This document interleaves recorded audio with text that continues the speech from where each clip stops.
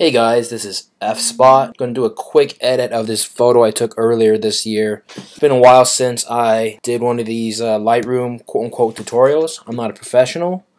So, alright, here we go. Let's make this quick and easy. I'm going to assume that you guys already know how to use Lightroom and the basics, so I'm not going to go over any of the stuff on the side here. So, alright, let's go right into it.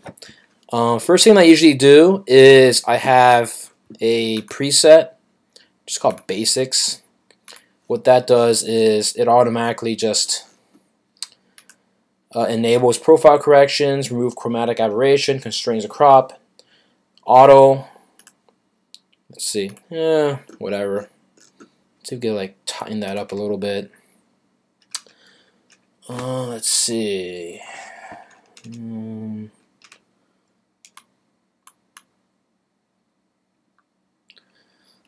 Maybe like -3 or something. Oops.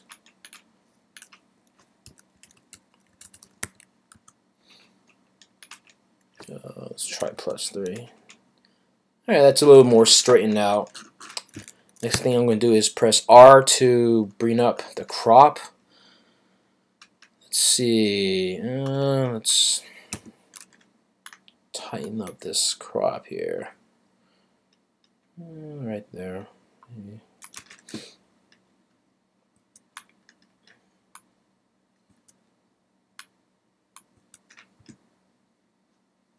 I'm going to straighten this out a little bit maybe.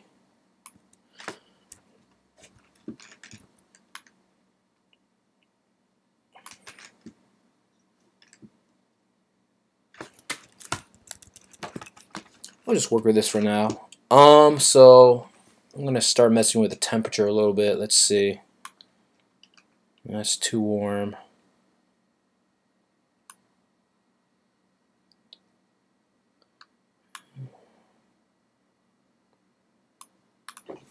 Maybe like 30 with a tint.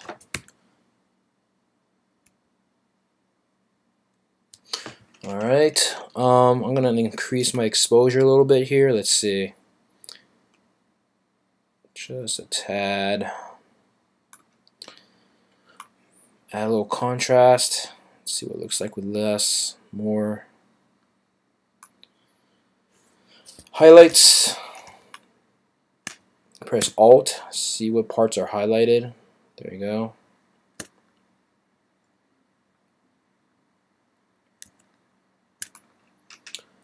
Going to increase a little bit shadow.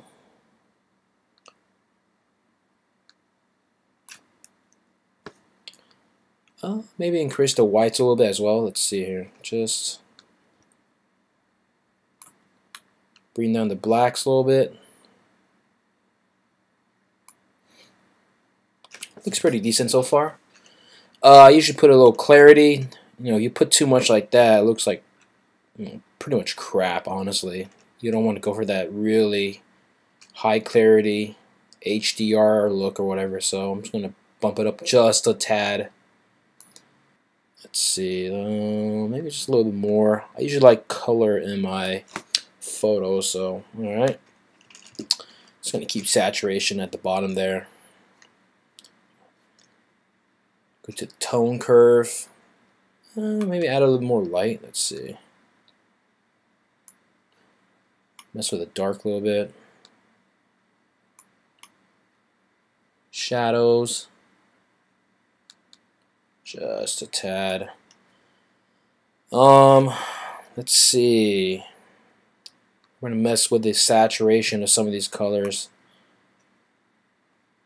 See that aqua color like right on the window and here and just a little tad. That's from the traffic light, so I'm gonna probably tone that down just a bit just to get rid of that ugly tint on the windows here.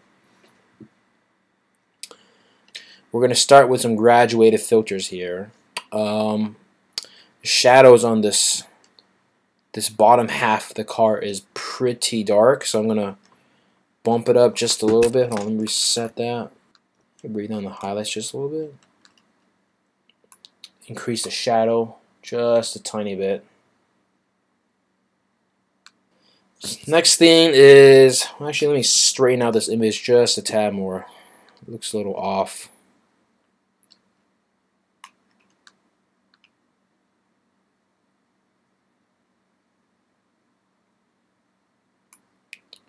Alright.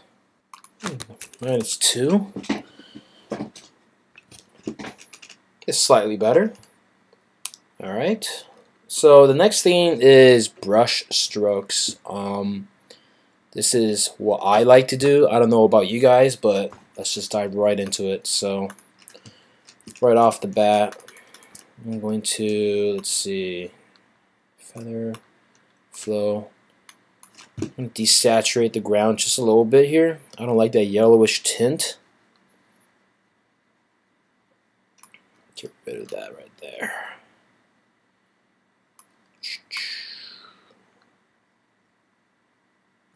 Press O to see your overlays of where you've been painting your brush at. So you can just remove some on the car here. That's fine.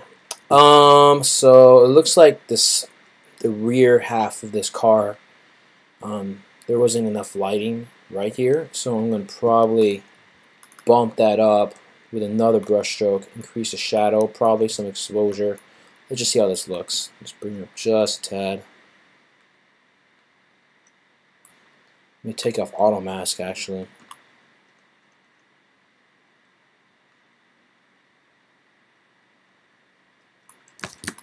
Zoom in. I'm going to desaturate this entire wheel because there's this reddish tint from one of the traffic lights. So I'm going to just do that right here. Boom. Get all that tint out. Right there as well. I'm going to do the same thing on this wheel as well here. I'm going to do a new brush stroke. Let's see. There's some random, you can't really, it's hard to see, but there's some random tint colors on this car, so I'm going to desaturate the entire body of it.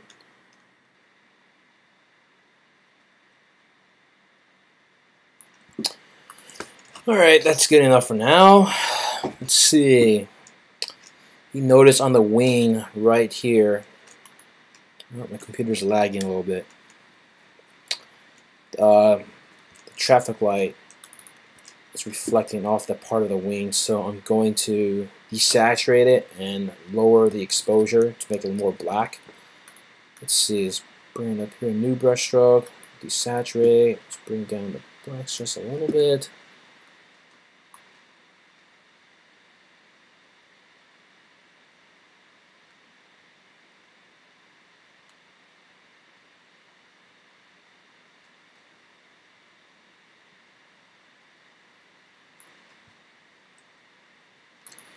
And do another brush stroke just to make this part of the wing darker.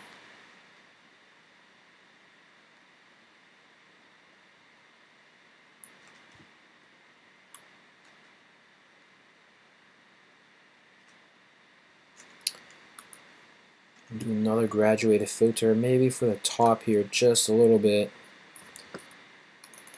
Bring the highlights down just a tad.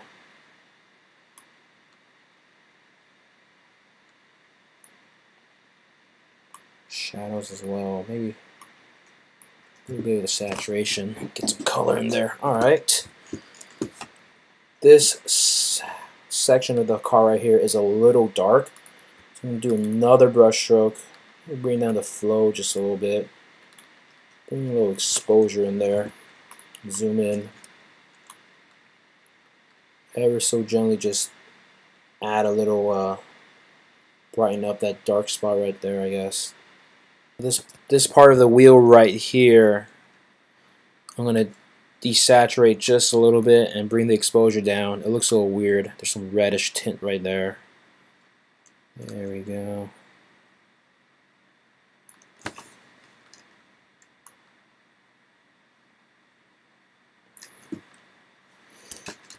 Let me check this other wheel here. That looks alright. Maybe brighten up just a little bit. Little shadows.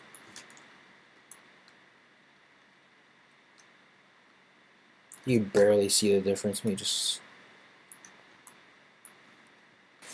Alright, I'm going to do a little sharpening now. Let's see, let's go down here to the details. Press Alt. Bring up the masking just a little bit, maybe like around 50. That's good. Just bring up the sharpening just a little bit here. Zoom in. Radius, just a tad bit. Okay. Detail.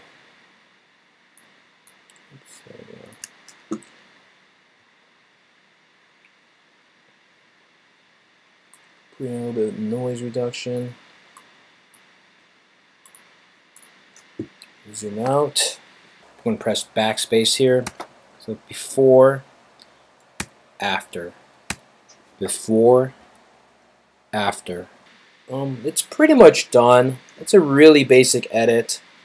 There's a few things I could probably tweak down. Maybe like fix the wheels here a bit, darken the street down here a little bit more. But I mean, you could also bring this into Photoshop and remove this really ugly parking meter as well.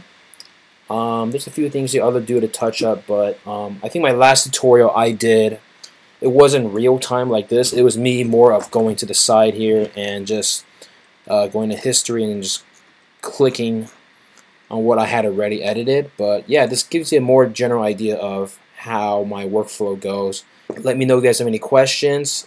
Go down below in the comments, write down whatever you guys feel about this video, or if you guys enjoy watching this video. And don't forget to subscribe. That's right, Effspot's doing YouTube now.